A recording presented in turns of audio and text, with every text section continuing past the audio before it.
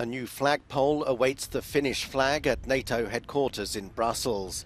When the Nordic country becomes the military alliance's 31st member today, it will complete the fastest accession process in the organisation's history.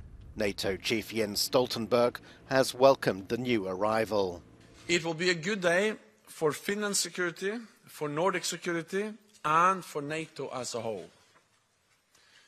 Sweden will also be safer as a result. Although weekend elections mean Finland looks to have lost the Prime Minister who championed NATO membership, Sanna Marin, the accession has cross-party support.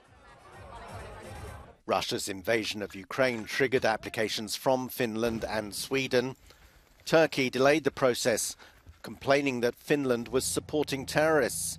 And Ankara is still blocking Sweden's application on similar grounds. NATO sees Finland's membership as an asset. Unlike most members of the alliance, Finland didn't cut defence spending after the Cold War and has a large, well-trained army.